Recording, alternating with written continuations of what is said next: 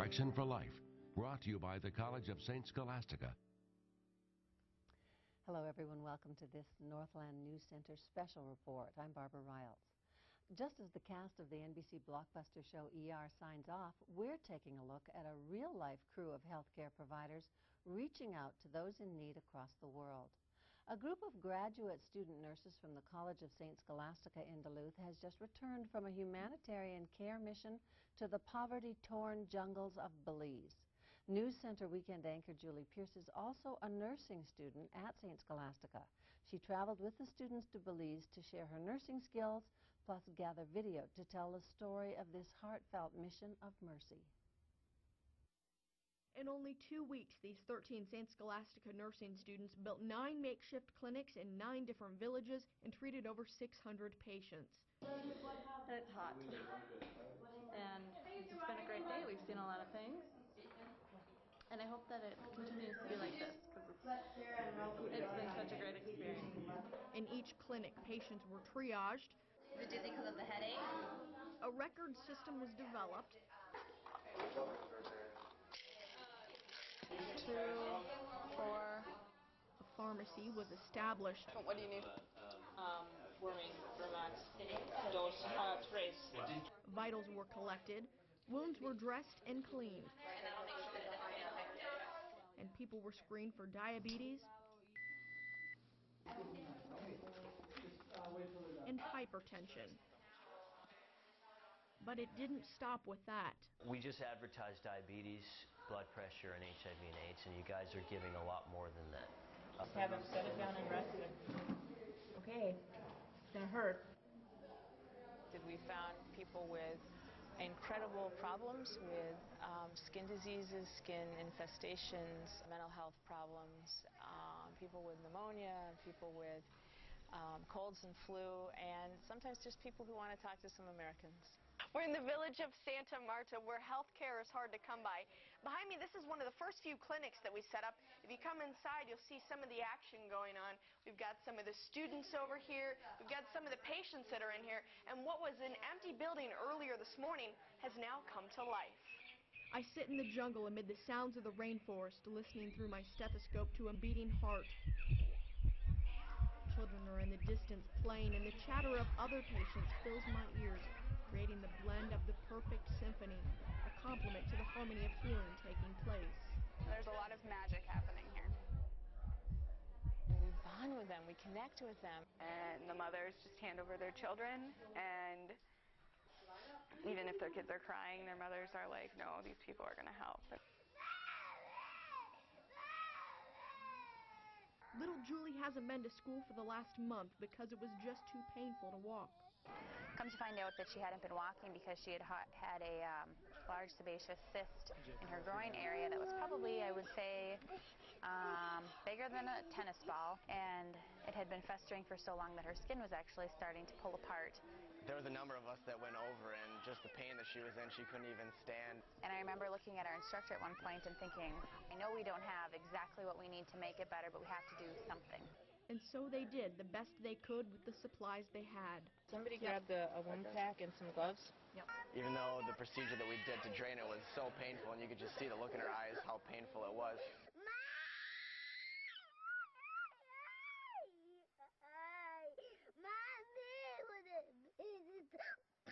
And she seemed to understand that this was what was making her sick and not feel well and unable to walk.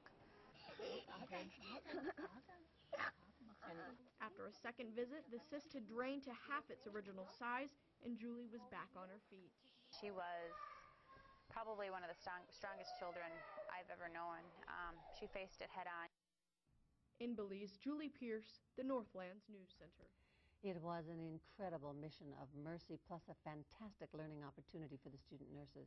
Well, we've asked a couple of St. Scholastica leaders to join us now to tell us more about this outreach program, plus more about the various opportunities offered to students at the College of St. Scholastica.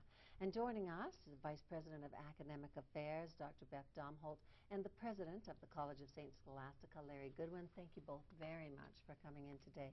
One cannot watch that piece, Beth, without feeling so moved by the care being provided. Right.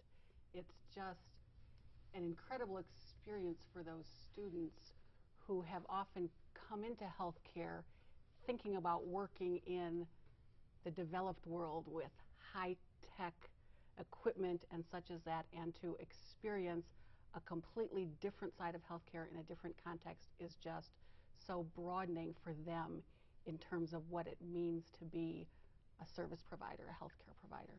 Is this a typical kind of thing that the nursing program offers, Larry?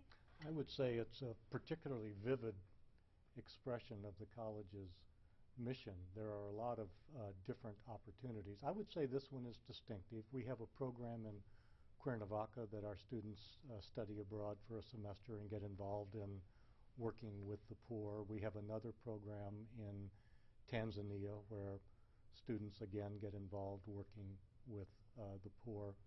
But I think this Belize program is a new one for the nursing department and is an expression of the overall college mission, which is to take your education and your knowledge and do something good with it and be of service to others. Beth, I have to ask, after watching that, what is more beneficial, the help provided in Belize or the incredible experience gathered by these nurses who have learned to do so much with so little?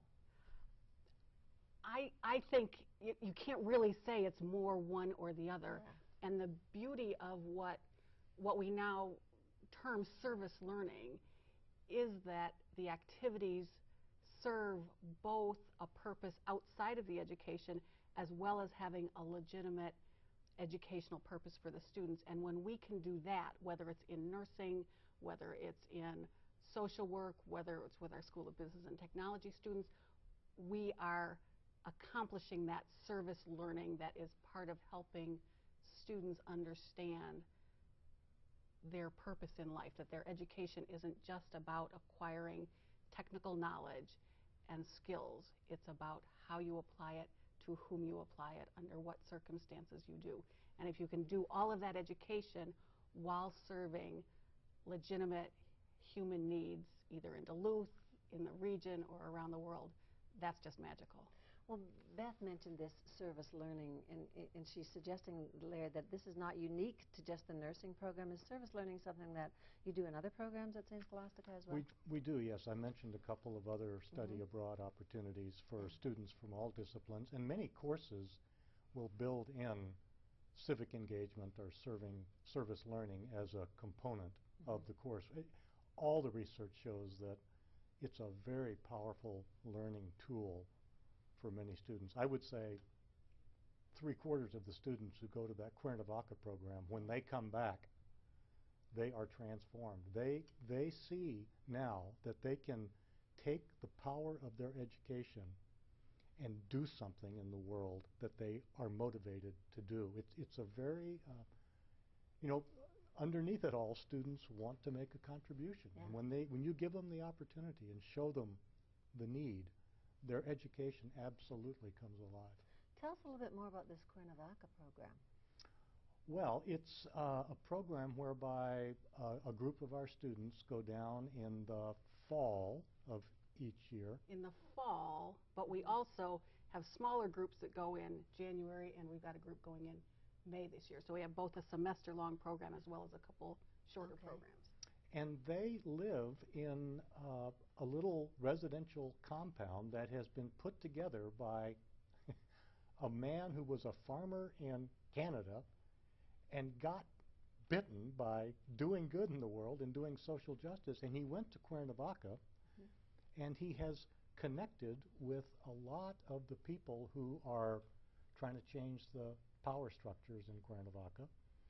A lot of the people who are trying to work with the poor and for more even distribution of power and so on. And he gets these students in touch with all of these folks in the various sectors who come and give lectures, and then the students actually do work in orphanages or schools.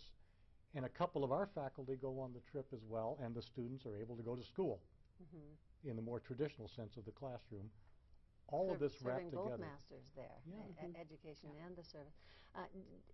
These experiences that you're talking about, and certainly what we've seen in the Belize stories, they've got to have altered the lives of these students. What do you hear when the kids come back from these missions?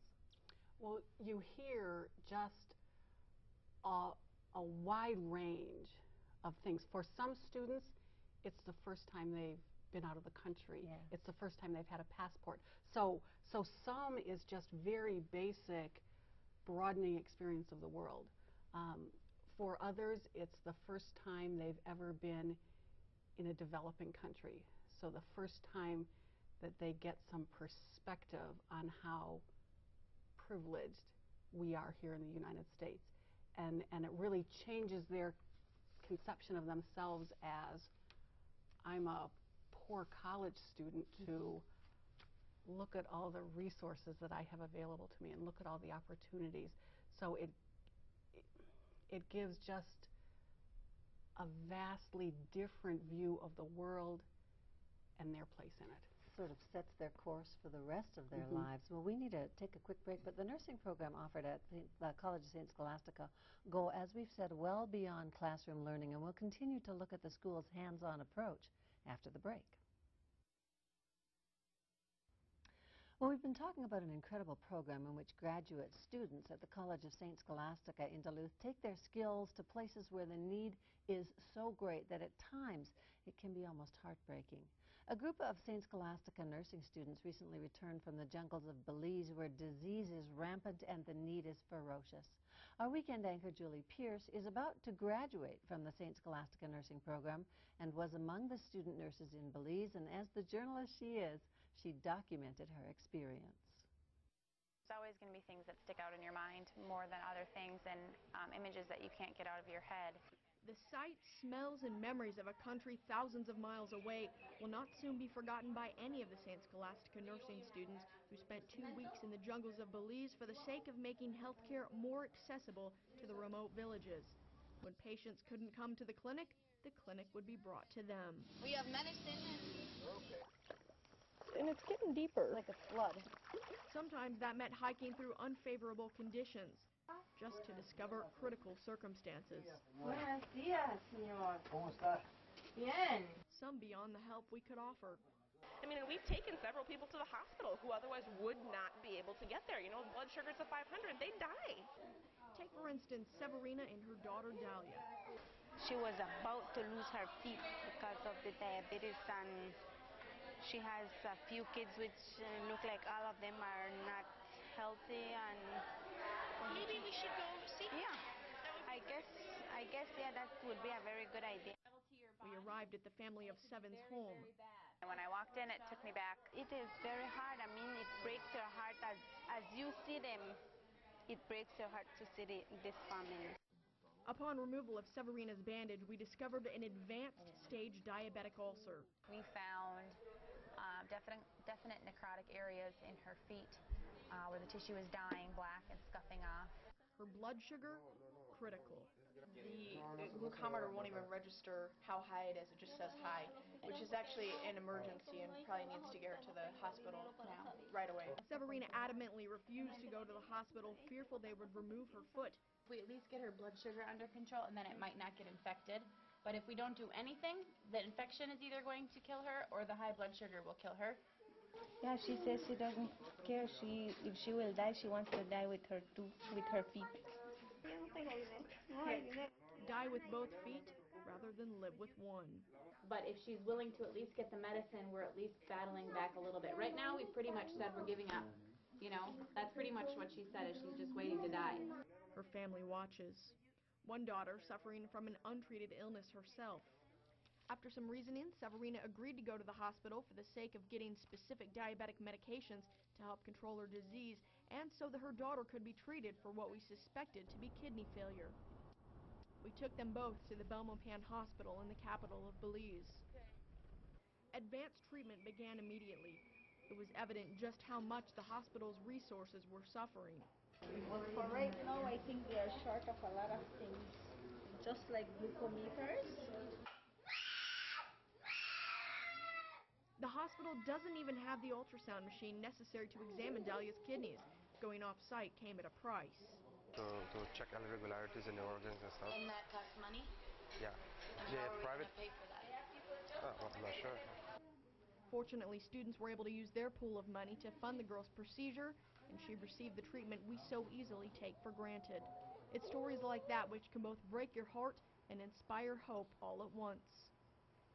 There is always hope, you know. Yeah, there's always hope. Hope for the world, hope that cultures get together and they work out things together. And while we may not be able to offer cures to heal the body, we can reach in and touch the soul. We put everything in God's hands. We have faith. That's the thing. We have faith. In Belize, Julie Pierce, the Northlands News Center. And we have set up a link to the trip's blog on our website, northlandsnewscenter.com. It links to the College of St. Scholastica.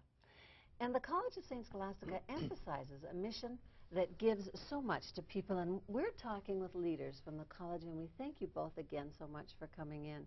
We were talking about a trip to Cuernavaca, and you've actually had a chance to go along on some of these service missions. And, I have. And you know, Beth was talking about how much it means to the students. It means a lot to the educators that go along. Tell us about that. Well, it means a lot to the educators. I have to say, it means a lot to me to be fortunate enough to lead an institution that's committed to this kind of work.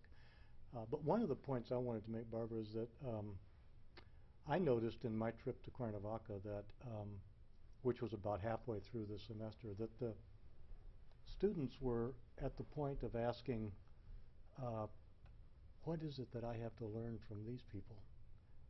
Not only what can I provide, but they would say things like, I've never seen such poverty before, but these families are so happy. As if to say, what have I missed? Yeah.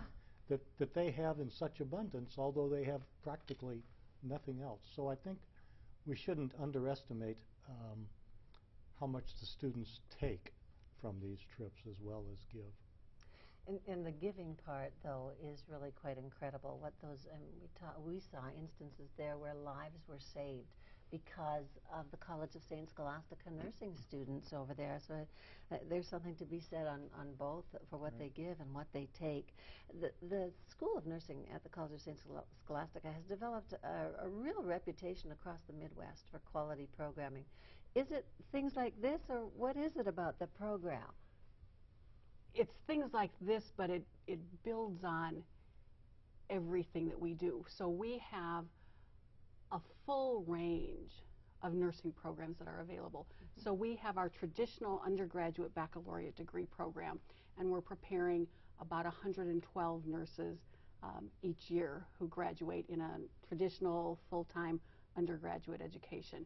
We also have this post-baccalaureate program that these students were in that program. And that program we developed a couple years ago to try to help meet the region's need for registered nurses. And what this program is it's a fast-track program for students who already have a bachelor's degree in something else. Yeah. But at some point later in their education or later in their career, they realize that nursing is really calling to them. And so they come through, and with a very, very intense educational program of about 15 months, they can add the nursing education to the previous bachelor's degree that they already had.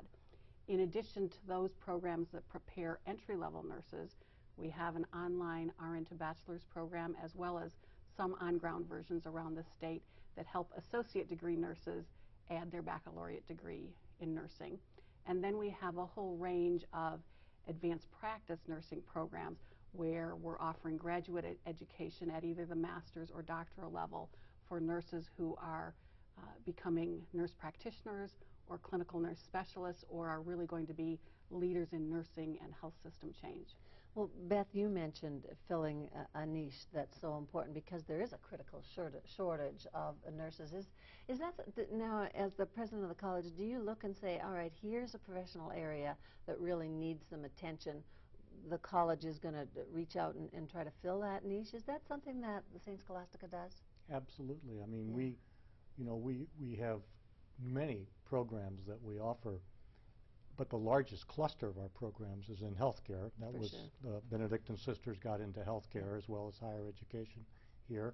And we absolutely see ourselves as trying to serve the region in terms of graduating competent professionals who have been shaped by these Benedictine values. So yes, I mean it's a very practical thing. There's a huge need. We can be of assistance in helping to meet it, and we will. Tell me about the value that's taken from these service missions. You talk about the Benedictines and their need to see service in healthcare and so on. Do they take then these students from these service missions like the Belize thing, do they take that and put it into practice when they actually go out in the world like I'm sure the Benedictines sort of envisioned? I think they do. We get feedback from employers all the time, whether it's our nurses, whether it's physical therapists, whether it's our teachers, whether it's our accountants. We get feedback that says St. Scholastica students bring something extra with them to the workplace. So they're not just here doing the XYZ job in front of them. They are bringing themselves, they're bringing their values, they're bringing a sense of how can I contribute in a greater sense to the common good. And that's part of what we think distinguishes the education we provide and therefore the type of employees that we provide to the region. How do you choose? You mentioned Cuernavaca, and we've seen the Belize. How do you choose where to provide these service mission opportunities, Larry? Sometimes it's the passion of a particular faculty member who puts us on to something. In the case of Tanzania, there are some Benedictine monasteries. But a lot of times these things, frankly, are faculty-driven. They scout them out, they come back, they tell us here's a good match, and we've learned to trust them. And you go from there. Well, the College of St. Scholastica emphasizes a mission that gives more than just quality education, as Larry and Beth have said, but also a direction for life. And we'll talk more about that when we come back.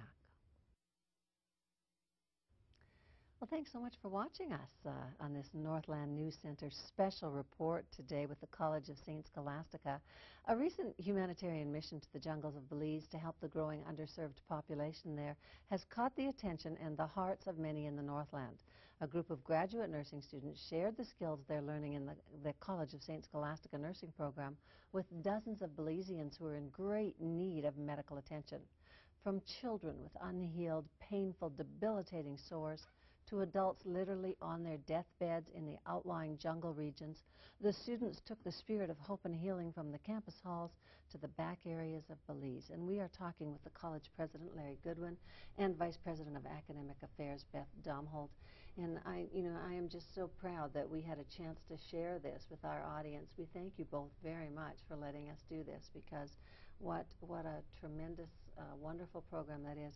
And Beth, you and I were talking about, the Belize program is certainly an obvious example of the outreach, but this is something you're doing throughout the campus, throughout your programs. Yes, so that we have a number of different outreach programs that students go on. We have local programs, so we're very involved with the Grant School, with Reading Partners and after-school programs. We had students this spring break doing alternate spring break trips to Appalachia, building houses, to the border with Mexico, building houses. We have students doing work in China, in Russia, and a number of different areas of the world. I just got a letter from a parent today about students who drove up to the Red River Valley to sandbag, and how impressed, now her son was one of them, but how impressed she was that they drove up 4 hours after class and sandbagged until 4 o'clock in the morning. And I think that's another example close to home of this kind of outreach. As a matter of fact, we did a story in Fargo-Moorhead, and one of the volunteers, sweating profusely in the cold, was a College of St. Scholastica student, just randomly ran into him there. And you're absolutely right. It does show the importance of teaching these kinds of humanitarian feelings and how they can reach out. Now, also you have your day of service where, I mean, we're talking about Belize and all these other countries, Mexico and so on, but your kids serve right here, too. Right in the city of Duluth. You know, you use an interesting phrase, what the Benedictine sisters envisioned when they founded the school. And I think that's a good way of putting it. I mean, the idea that we would graduate students who were thoughtful professionals and had thought about the bigger questions in life and were willing to act on their behalf. Sure. So. Yeah. And I want to ask you about something else, because Beth mentioned the importance of looking for an area where quality educated people are required and then filling that niche. Tell us a little bit more about how you do that. The nursing program is a pretty vital example, but tell us how else you sort of scope out the need in the communities around here and then look for ways to fill those needs. Well, another key example I think Beth mentioned on break is our work in electronic medical records. We had the first medical record baccalaureate program in the country in 1934, and we're really a national leader in electronic records today. And so we have taken several of our programs and we're parlaying them to help in this transformation that President Obama and Governor Pawlenty talk about all the time of moving into electronic medical records to improve quality of care and to save money for the taxpayers. So that's a big push of ours right now, too. How's enrollment right now? Strong. We're having our strongest year ever. Go figure. And so how does the recession play into that?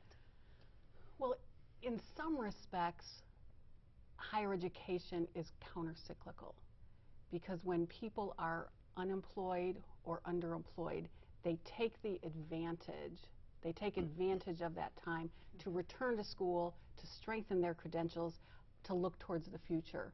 And at Scholastica, we have not only traditional undergraduate residential education in Duluth, but we also have our graduate professional programs.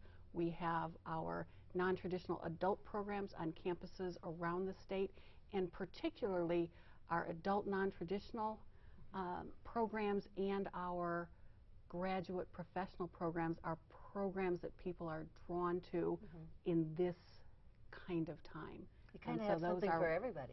We do. And Barbara, I said we're having our best year ever, but I don't want that to be interpreted that people are finding it easy to finance higher education today. And we're very sensitive to the struggles that people are going through, and we're trying to take our own measures of keeping tuition down, of operating efficiently.